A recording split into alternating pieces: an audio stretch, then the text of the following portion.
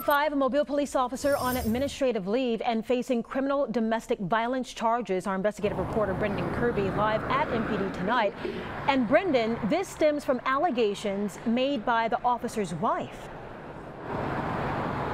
Yeah, that's right, Lenice. The criminal complaint is not yet available, and law enforcement authorities declined to discuss the details.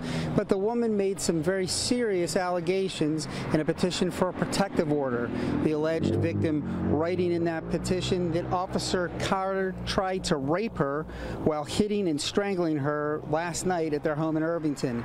Police arrested Officer Carter late last night, charging him with domestic violence strangulation.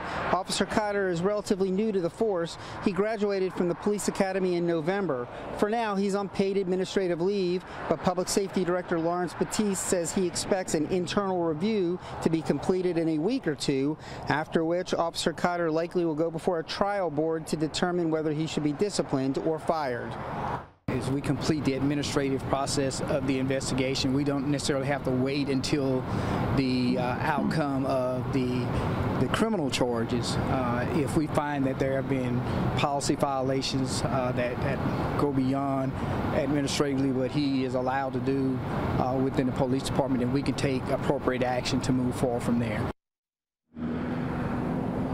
Officer Carter remains jailed at Mobile County Metro Jail. He's scheduled to have a bond hearing on Thursday. Reporting live from MPD headquarters, Brendan Kirby, Fox 10 News.